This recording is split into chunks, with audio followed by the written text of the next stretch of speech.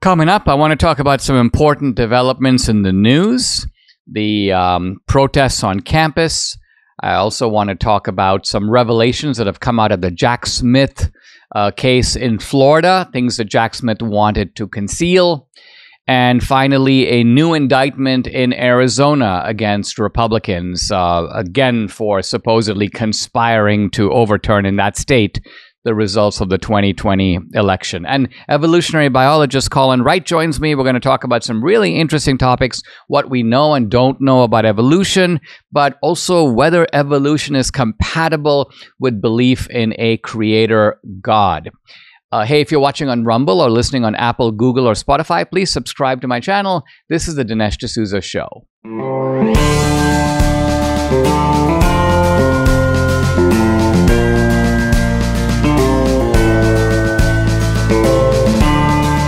America needs this voice. The times are crazy. In a time of confusion, division, and lies, we need a brave voice of reason, understanding, and truth. This is the Dinesh D'Souza Podcast. Today's podcast is a bit of a special edition because I invited the evolutionary biologist Colin Wright to come on the podcast to talk about evolution and God and morality. So this is a topic that has been kicked off on X. I think Tucker Carlson made some sardonic, maybe disbelieving comments about evolution. That's caused a lot of people to weigh in. And I thought, well, let's bring on a scientist, and in fact, a scientist who has different views than I do, a scientist approaching this from a naturalistic or atheist point of view, to discuss with me the what is known and what is not known about this issue and how we can intelligently think about it. What I want to do in my opening segment here is cover three separate topics that I'm going to cover just briefly. The first one, I've been thinking about this these anti-Semitic activists on campus, and try to think to myself, who is putting them up to it? Who is really to blame here? Is it the students? I saw an interesting video of a student at NYU, and she seemed to be an NYU student, but when she was probed about it, it was quite obvious that she was not. I think she was a Columbia student, and she had come over to NYU because she had heard, oh, the protests are intensifying at NYU. And the interviewer was asking her, what do you want Israel to do? And she's like, I don't really know. And then seizing his opportunity, well, what are you then protesting about? What is this protest for?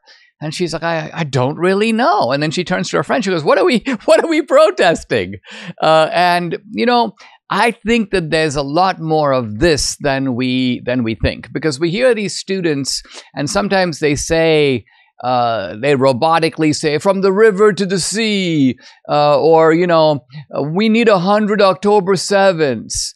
And we think, oh my gosh, these students have just thrown in with the terrorists.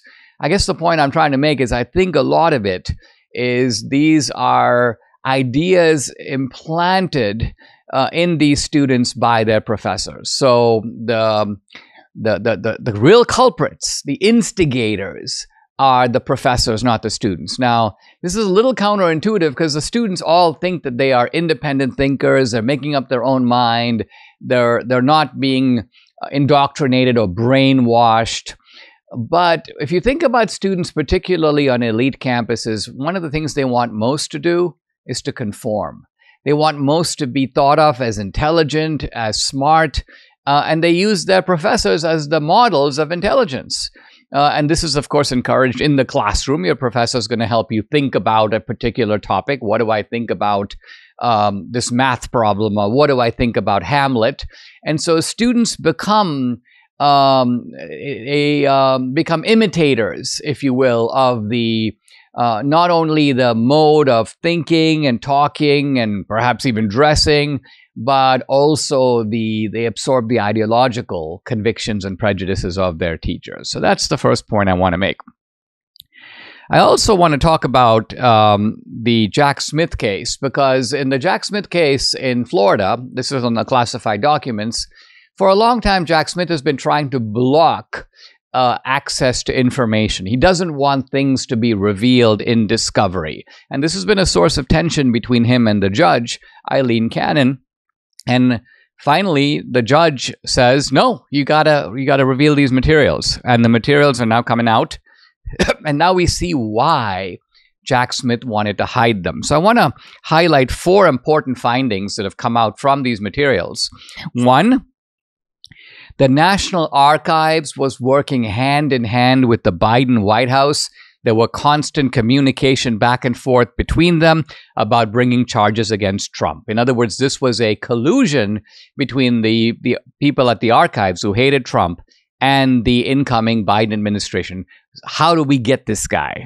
Number 2, when Attorney General Merrick Garland said that this was an independent investigation, that this was did not involve the White House, this was the Justice Department appointed a special counsel to go out on his own and look at this. No, the Biden White House was looped in from the beginning. They were part of the deliberations. They were part of the consultations, and this is something that Jack Smith was very eager to conceal. 3, Biden's DOJ instructed the National Archives about how to cover up the coordination. In other words, there was an effort to suggest to the archives, let's not put all this stuff out there. Yes, we are collaborating, but let's kind of keep that on the down low. And 4, the Department of Energy, this is Biden's Department of Energy, discovered that Trump had an active security clearance even after he was indicted. And so they retroactively terminated it. Think about this. They realized Trump still has a clearance. So, in other words, he is authorized to have access to all this information. But if we're going to criminally charge him, we have to act like he didn't. And so they went and retroactively ended Trump's access. So now they could say that in the period after Trump left the White House, his access to this information was unauthorized. He should not have had access to this classified information. So I think this is all very incriminating and also helpful to Trump. I also want to talk briefly about something that's new, and that is that a new indictment has come down in Arizona against a whole bunch of Trump attorneys, as well as prominent Republican figures in Arizona, and they are being charged with conspiracy to challenge the 2020 election in Arizona. They're supposedly guilty of fraud. They're supposedly guilty of trying to overturn the election in Arizona. And as far as I can tell, all of this is based on a quite nonsensical premise. Now, who are we talking about? Who are the people indicted? One is a friend of mine, Kelly Ward, former chairman of the Arizona Republican Party. Another guy I know, Tyler Boyer, he's with Turning Point Action, kind of a sidekick of Charlie Kirk at Turning Point. There are a number of Trump attorneys and recognizable figures: Mark Meadows, Rudy Giuliani, Jenna Ellis, John Eastman, Christina Bobb, Trump's attorney, Mike Roman. So the idea here is, what do these people actually do? What is their conspiracy? What do they do? Well, supposedly what they did is they had a group of, quote, fake electors, except there's nothing fake about it. In other words, the Republicans said Arizona is being challenged. The outcome in Arizona is disputed. Now, when an election is disputed, you can't just take it to, you cannot just go through the process and then if you win later, say, okay, now it's time for us to put some electors together. You are required to have those electors already in place. The electors have to create a record of their existence, and then if you win your case, those electors become the actual electors. Now, this group of people in Arizona were following a precedent that was set up in 1960 in the Kennedy, JFK, Nixon election. what happened in that election was Hawaii was really closely contested and it was being disputed. And Nixon was said to have won Hawaii very narrowly. But it was so close and a recount was underway, and so Democrats assembled their own electors. They submitted their votes to D.C. to be counted while the state worked out the contest in the courts. And the most important point is it actually worked. The recount showed that Kennedy won the state of Hawaii by just 150 votes. So it was Kennedy, not Nixon. And so the state's governor retracted the Nixon certification, submitted a new one in favor of Kennedy. But the point is that the Kennedy votes were only counted because the Kennedy electors were already in place beforehand, before the courts had ruled.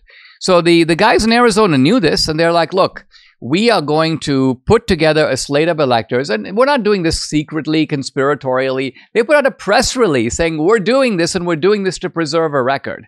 And yet now Chris Mays, the Attorney General in Arizona, has indicted them. So what is this? It is lawfare. It is essentially criminalizing political differences. By the way, Chris Mays herself might have won her election by fraud. She was, by the way, elected by just 280 votes, and there were many other uncounted votes that the Republicans wanted to be counted. Chris Mays went to court essentially to block or thwart the effort to have those votes counted. So you've got this dubiously elected Attorney General now going after prominent figures in the Republican Party. It's kind of a way of showing you that this lawfare is not confined to Trump. It sweeps across. It's not just Trump. It's not just January 6th.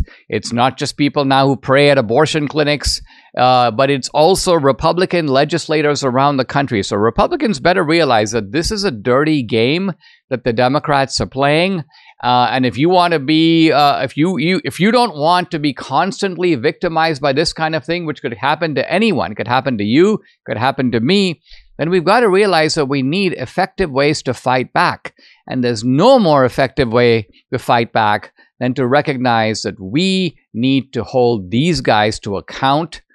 We need to start doing some of the same stuff that they are doing to us, to them. Debbie and I were taking a look at our gold portfolio, and hey, looking very good. There's a very common sense reasons why gold is pushing right now to all-time highs. Number one, inflation. The cost of goods continues to rise despite interest rate controls by the Fed.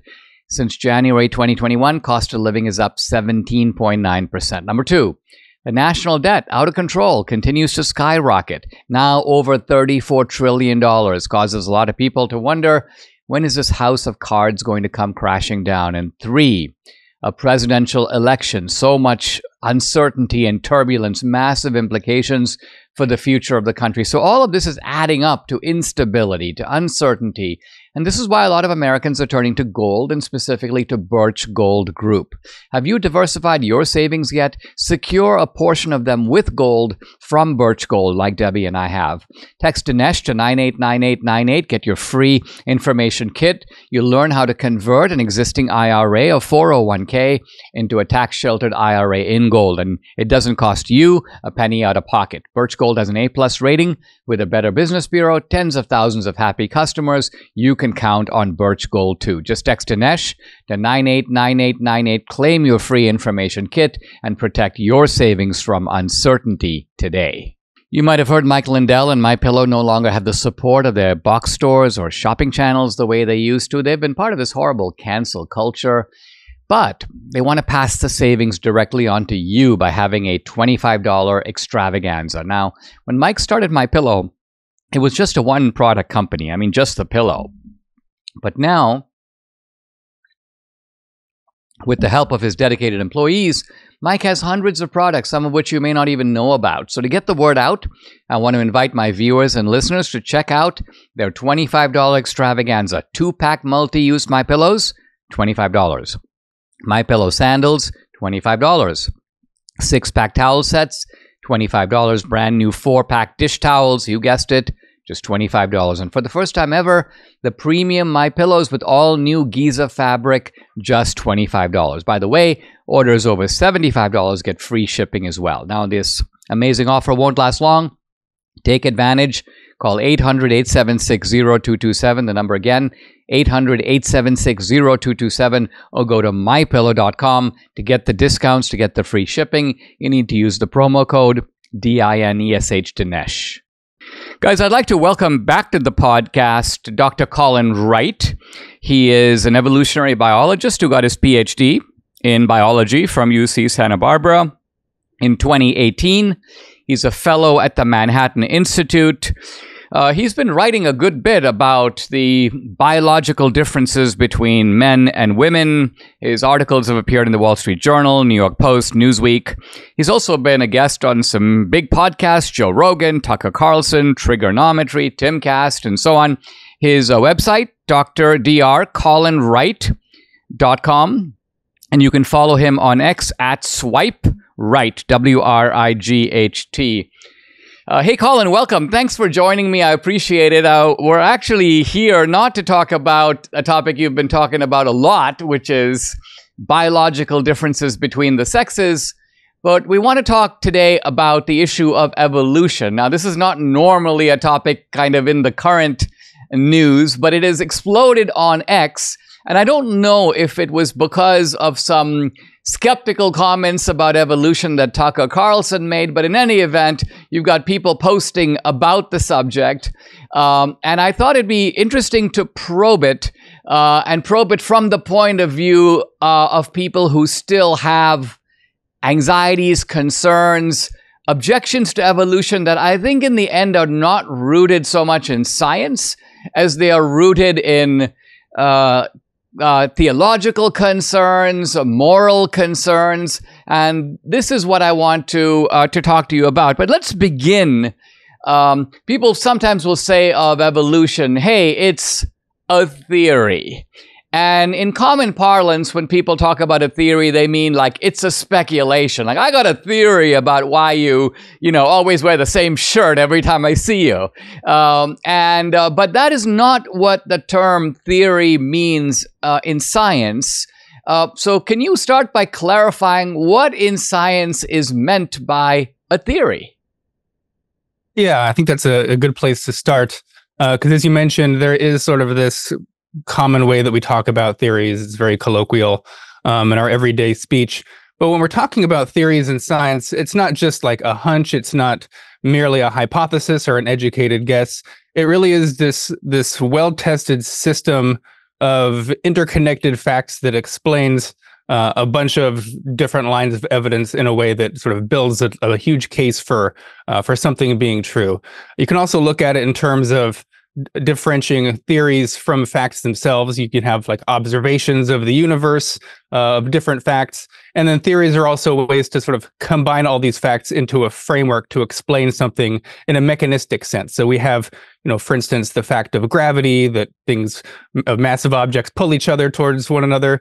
But then when we talk about gravitational theory, we're talking about, bent space-time that can explain all these observations that we're making out there. So evolution is similar in that there's a fact component of that life forms have changed through time.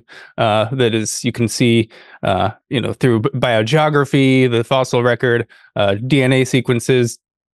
And then there's sort of the evolutionary theory, which asks, how did this happen? How did this occur? And then we have ideas of, genetics and mutation and selection and so on. So I think that's a good way to split it up. Would you agree, Colin, that when we use the term theory in science, there are theories that are more or less accepted and valid? And I say this because if we look, for example, at the world of physics, you have, Newton's theory of gravitation, of course, was as close to a true theory as could be imagined at the time. And in fact, the whole Industrial Revolution was kind of based upon an application of precisely those theories of Newtonian mechanics and so on.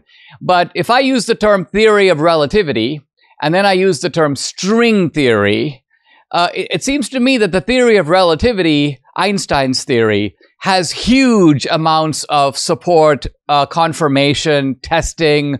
But string theory, on the other hand, while it is a theory and it is an attempt to explain facts, is far more tentative, more speculative, less well established. So would you agree with that distinction? And second of all, of those, where does evolution fit in terms of the degree of confidence that you as a biologist would have in it? Yeah. So I think a lot of people in the scientific community are upset with string theorists because I think it's more of a catchy term that they use for their idea, which a lot of even physicists, I know Lawrence Krauss believes that they should still be calling it the string hypothesis because it doesn't have that level of empirical support that we have for other things like the germ theory of disease, evolution by natural selection, and things like general relativity, where it's been verified by looking at the way that light bends coming across gravitational bodies, things like that. And I'd also say that what Newton did, I wouldn't really call what he did a theory either. Would be more in terms of just establishing a law, which is sort of observing relationships between certain phenomena and sort of putting it down into a theorem, basically. But he didn't really have an idea of why, sort of the mechanistic underpinnings of these phenomena. He just sort of wrote down the relationship that he observed. I think evolution sits very high among things like general relativity and the germ theory of disease, just given the number of lines of evidence that are mutually corroborating that didn't have to be true, and how subsequent discoveries of the genome have all just fit right into this framework, nice and snug, in ways that they didn't have to be if evolution wasn't true. So I think that there's plenty of evidence that evolution is a fact in the sense that it occurs. Life forms have changed over time, but certainly there's a lot to still explore about the nature of where mutations are coming from, the nature of selection, the directions of selection, how strong it can be at different times. And we don't claim to know everything about the mechanisms for evolution. That's still a vibrant area of research in the sciences. I want to ask you what you think is if you had to give in layman's terms, the single argument that is strongest for evolution. Well, I mean, I'll kind of give you mine and have you sort of react to it, and also kind of give your own.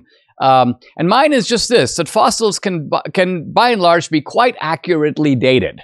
And according to evolution, there has been a sort of a kind of a movement, if you will, through time from single-celled organisms to multicellular organisms, in a sense, a development toward greater complexity, obviously later consciousness, forms of life, and then human beings being latecomers in evolution, and in fact, more complex in terms of awareness of evolution, awareness of the world, and so on. So this is the evolutionary, let's call it, story.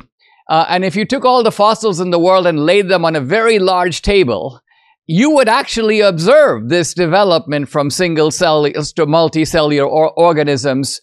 And then the question arises, are there fossils out of place? In other words, if you could find, for example, the fossil of a mammal that existed and can be dated to the same time as the dinosaurs, then kaboom, that would be the end of evolution, because it would be a decisive refutation of the entire evolutionary pattern.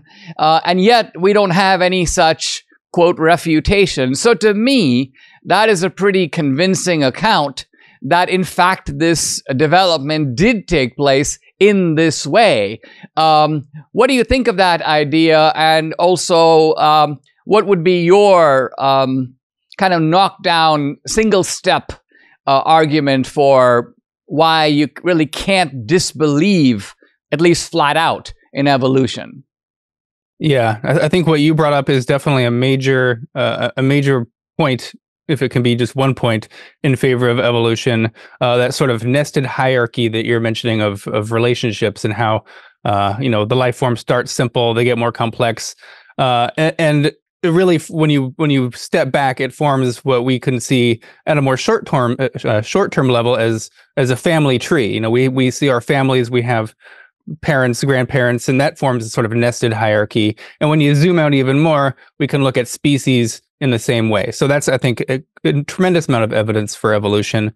It's hard to say like what is the one knockdown, because the strength is through mutually corroborated lines of independent evidence, that being one of them. Another being, I think, the fact that we looked at, mapped so many genomes and have found that the informational aspect of evolutionary biology, how this information is stored from one generation to the next.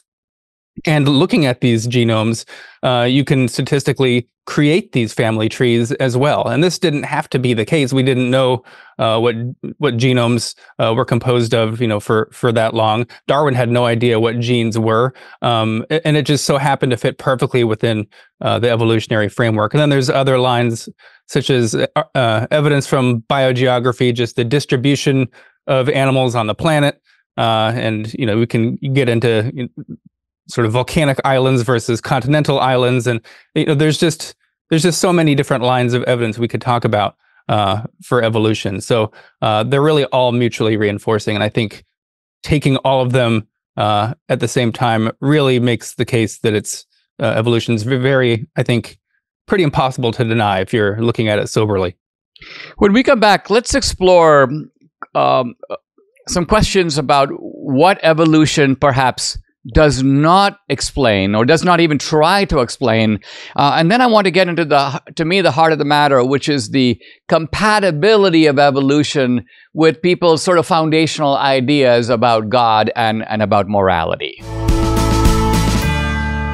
Guys, if you'd like to support my work, I'd like to invite you to check out my Locals channel, where you can become an annual or a monthly subscriber.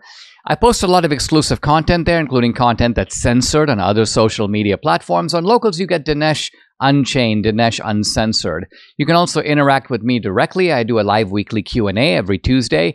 No topic is off limits. I've also got a movie page up on Locals, and I've uploaded some very cool films up there, documentaries, feature films. 2000 Mules is up there, and also the latest film, Police State. If you're an annual subscriber, you can stream and watch this movie content for free. It's included in your subscription. So check out my channel. It's dinesh.locals.com. I'd love to have you along for this great ride. Again, it's dinesh.locals.com.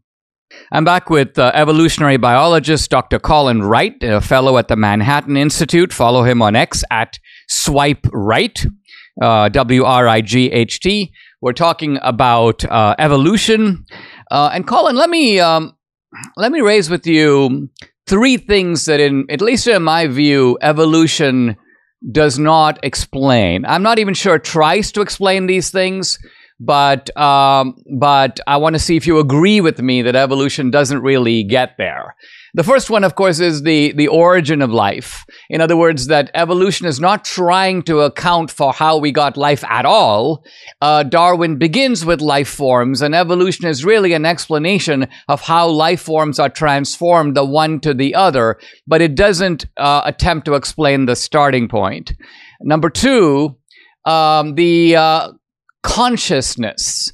And by consciousness, what I mean is that we are material beings made up of neurons and cells and so on, and yet we seem to have this other thing that is not objective but is subjective, and in fact is very sort of difficult to account for in purely material terms, because we don't experience it in a material way.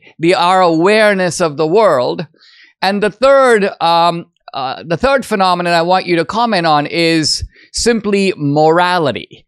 And by morality, what I mean, I don't just mean human kind of cooperative ventures or kind of tit-for-tat ventures where you help me out, I'll help you out. I'm actually just talking about the moral voice inside of us, where when we want to do something, somehow seems to say internally, don't do that, and this moral voice is, pretty much every human being has it, right? If you don't have it, we call you a sociopath or a psychopath. And it is very authoritative. It is very real, because it's hard to imagine life without it. And yet, to me, it doesn't fit neatly inside the evolutionary framework. So I'd like you to just comment on your thoughts about evolution and the beginning of life, evolution and consciousness, and then evolution and human morality. Yeah, those are great big topics to dive into. Thank you. I think there is a slight difference among some of those. So, as you mentioned, the beginning of life, what scientists might call the field of abiogenesis, the creation of life from non-life. You're correct. That is not something that evolutionary biology is concerned with. I mean, I would like to know how it happened. It's a very interesting topic to many evolutionary biologists, but it is not in the purview of evolutionary biology specifically. That's a whole other branch of chemistry, and there's interesting ideas going over there, but we don't know how life started, and it might be impossible to know how it actually happened because it happened once on Earth a very, very long time ago. So even if we were to recreate it, there's no saying that that's the way it happened in the lab in the world 4.5 billion years ago, or 3.5 for life. The other two, consciousness and morality, it's not so much that evolution isn't concerned with these. They're outside the purview. They're just, I would say, big mysteries of evolution. We don't understand how they came about. Given, for consciousness, it is such a complex emergent property of billions of neurons in a brain. It's hard to measure the levels of consciousness in other creatures, even our closest common ancestors. So it's really hard to create a really robust evolutionary framework looking at variation in consciousness, because it's just something that's almost impenetrable to measure and test. That's not to say that it's not compatible, that it couldn't have potentially evolved. I think there probably is different levels of conscious experience for different animals, but it's just something we're not privy to. We can't peek into the brains of other animals in a rigorous way to really test it. So it could, continue as being this area of ongoing research where we're not making a whole lot of progress, because it's just such a difficult question. And then it's similar for morality. I think there's good evidence that other animals, our closest ancestors, chimps and things, have sort of rudimentary ideas of right and wrong. The anthropologist Frans de Waal did a lot of these sort of experiments. And, it's impossible to say whether they have sort of this internal moral voice, as you talked about, saying, don't do this, this is wrong, this is your brother, why would you deprive them of food, or something like that.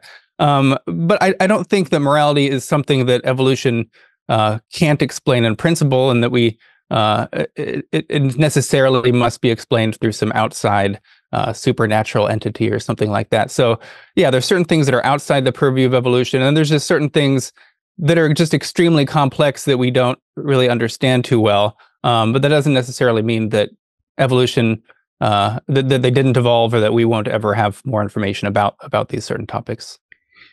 Yeah, I mean, I think with regard to morality, what I'm getting at is just this, that the underlying driver of evolution, as I understand it, is essentially self-perpetuation or survival, right? In other words, this was the thesis with some modification in Dawkins, is the selfish gene.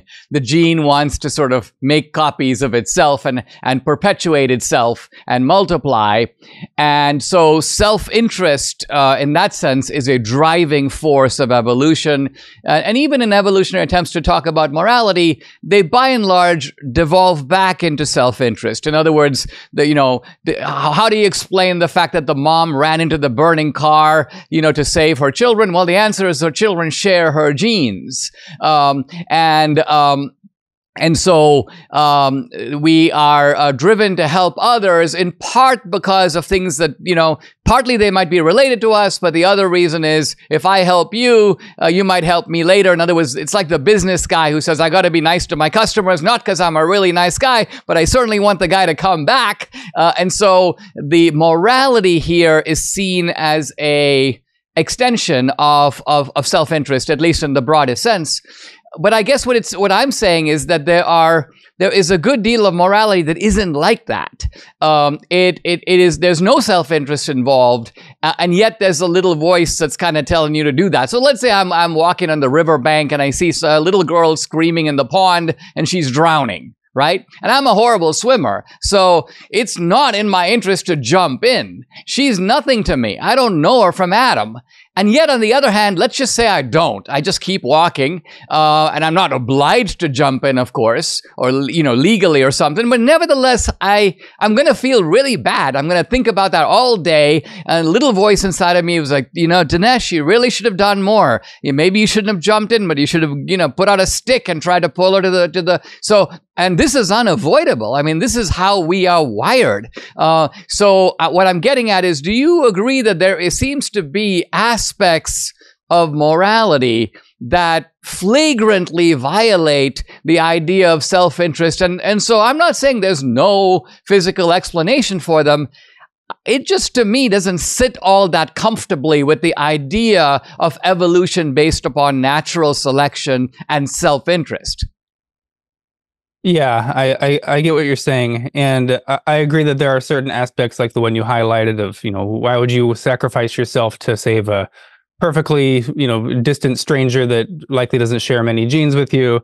There are certain ways that evolutionary biologists try to explain these things. There's sort of the, I know Richard Dawkins has brought up this could be sort of a misfiring because in our the history when we lived in small community tribes, anyone you run into is more likely to have a higher proportion of your genes than somebody else. So we just sort of have this algorithm that encourages you to save those that are near you, even if in reality they don't share these genes with you.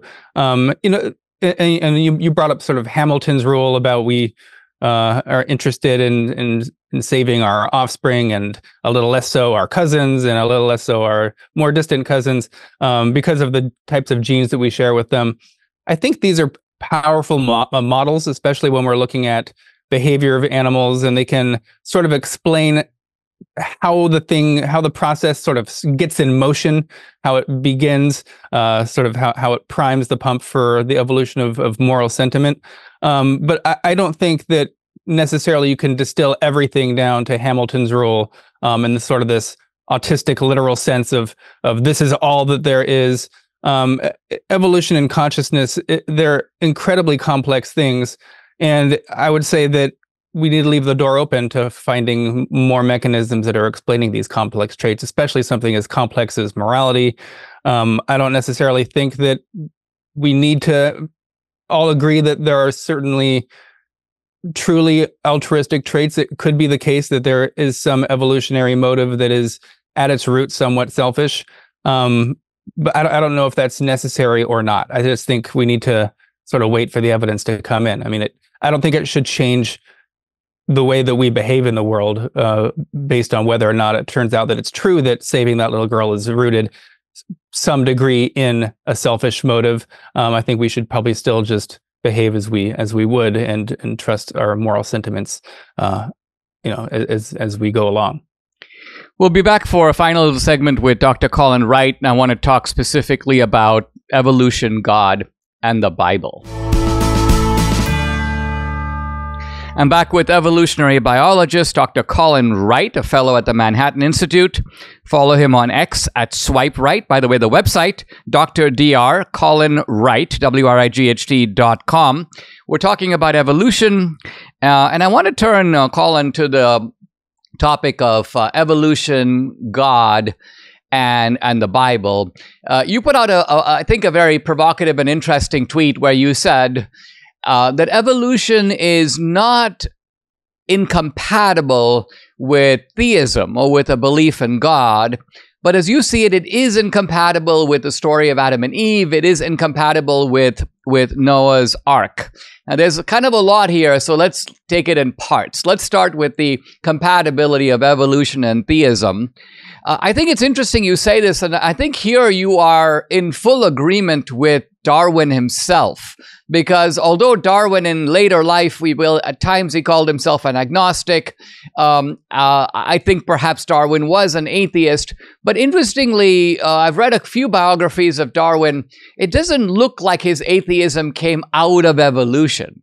it looks like it came out of other reasons. He lost a daughter at a vulnerable age. I think he looked around at a bunch of his friends. At one point, he makes an offhand comment saying something like, the people that I've been hanging out with are really nice people. They're wonderful people. And yet, if Christianity is true, most, if not all of them, are going to hell. And then Darwin goes, I can't accept a theology that would send essentially my best friends into the flames. So Darwin was an interesting character, but it seems to me that Darwin did not believe that evolution was a kind of refutation of theism. So talk for a moment, if you will, about why you say evolution is compatible with theism. As you know, there are both evolutionary biologists on the one side, people like Dawkins perhaps, and on the other side, there are Christians who would both flatly say that evolution and theism are incompatible. You got to pick one or the other. You can't have both.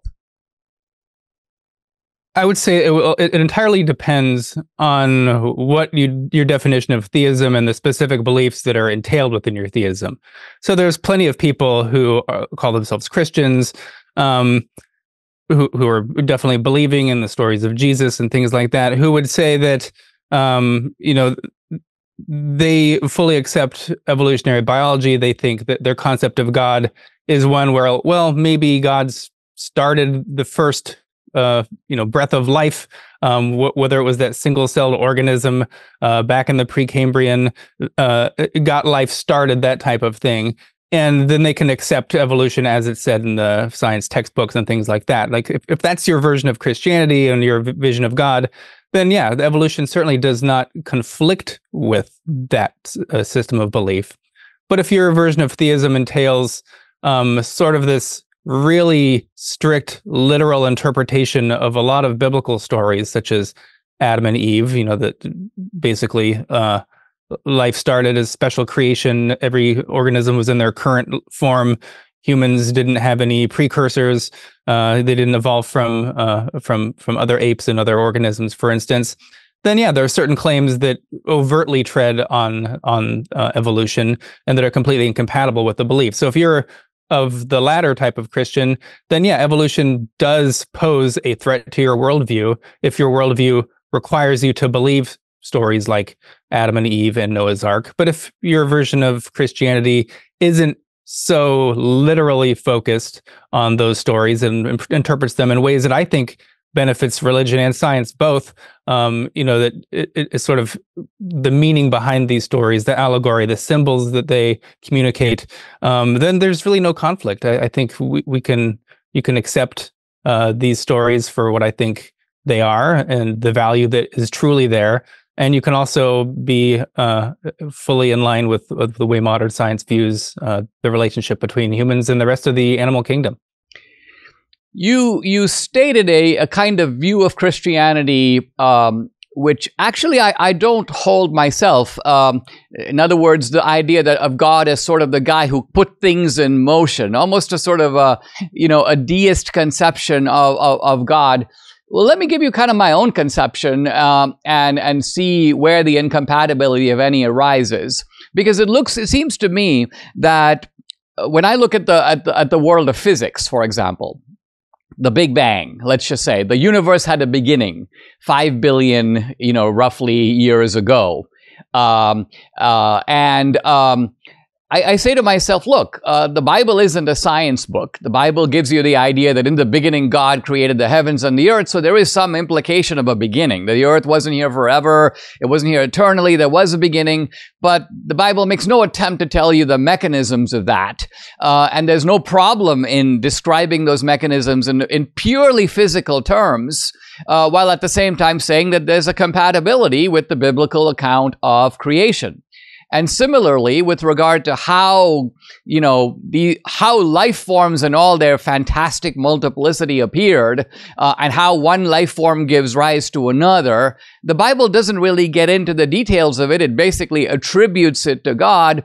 But it's not just a God who sort of begins the process, but it's a God that is sort of transcendentally, you may say, overseeing the process, that the process is in some mystical way dependent upon the Creator that put this whole mechanism into place. So I think that is mainstream Christianity as I understand it. And it seems to me that is fully compatible with evolution. Now, admittedly, when evolution first came about, just as when the Big Bang first came about, you're like, whoa, I didn't think of it would happen that way, just based upon a reading of the Bible. But then upon reflection, you realize, wait a minute, I don't really see the two as clashing with each other at all. In other words, it would be pretty impressive for God to make every creature independently. It is equally impressive of God to create, you may call it a factory for making living beings, all of whom share the same genetic material, so that the one transforms over time through the other. I mean, there's a kind of beautiful, beautiful symmetry, if you will, to the whole process that Darwin himself commented on, the kind of wonder of evolution.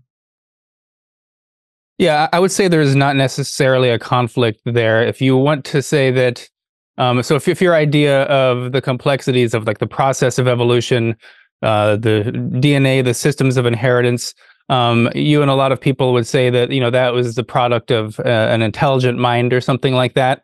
That's an idea. It's not a belief that I myself hold. I think that in principle we could potentially explain these with naturalistic causes, but purely the idea, the notion that perhaps the system was designed in some way by a supernatural agent or a mind doesn't necessarily conflict with the fact that, well, however it got here, naturalistic or through an intelligent being, this is what we have. This is what the system is. These are the facts of the matter. This is how evolution proceeds. These are what genes are. This is how transcription happens.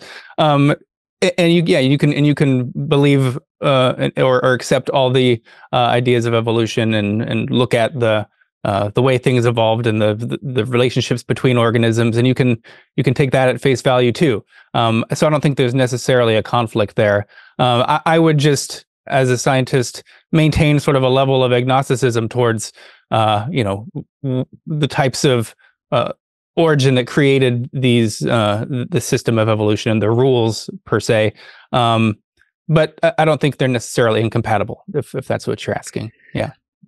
Let me push you even further on this and talk briefly about Adam and Eve, because my view about about Adam and Eve is sort of this.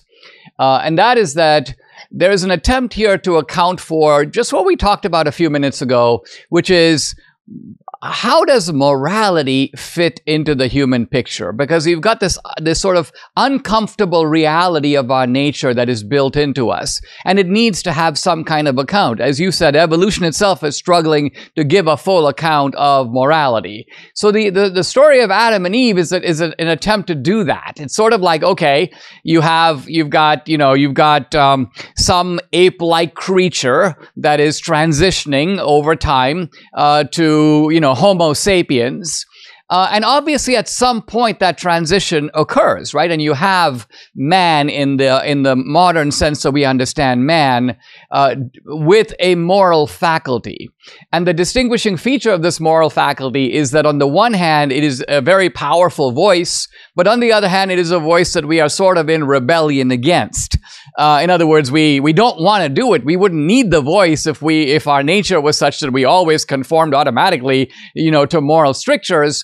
And so the Adam and Eve story accounts for this in terms of God saying to Adam and Eve, it's kind of the first human, whether an actual human, a hypothetical human. I mean, I think that's not the important thing. The important thing is that there is a moral instruction. Don't do this, right? And it is in the nature of man to go, yeah, but I need to do it my own way. The apple looks good, it's very tasty, it's very appealing. So in other words, human desire is going to pull in a direction different from moral command.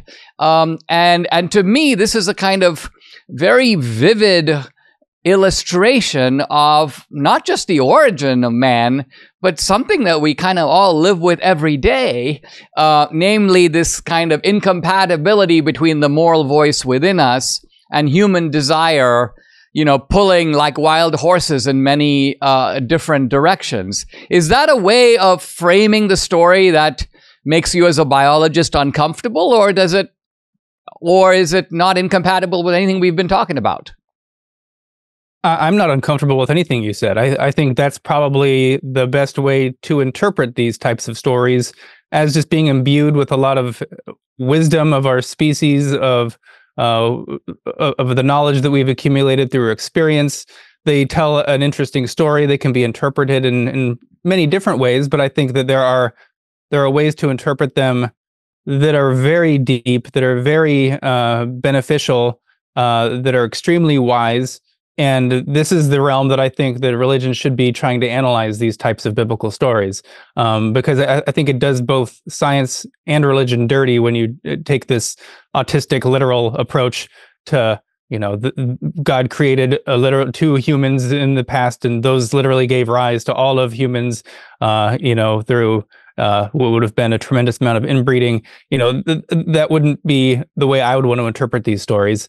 And just the way you wouldn't interpret like a lot of Aesop's fables or something. We wouldn't want to interpret something like the scorpion and the frog story as like a literal series of events that happened. This is something that is a simple story that is imbued with so much meaning, and it can interpret it different ways at different times, and it says real things. It's imbued with a lot of real wisdom about our species that require us to reflect upon them and think about them very deeply. So I think that's the realm that these types of stories need to be couched in. I think you had it almost exactly right, the way we should be looking at these stories. Colin, we've only begun to scratch the surface on a huge topic, but we'll leave it here. We'll leave it here for now. Thank you so much for joining me, guys. I've been talking to Dr. Colin Wright, Manhattan Institute Fellow. Really interesting discussion on evolution and also the relationship of evolution to theism and to morality. Colin, a great pleasure. Thank you so much. It was a lot of fun. Subscribe to the Dinesh D'Souza podcast on Apple, Google, and Spotify, or watch on Rumble, YouTube, and SalemNow.com.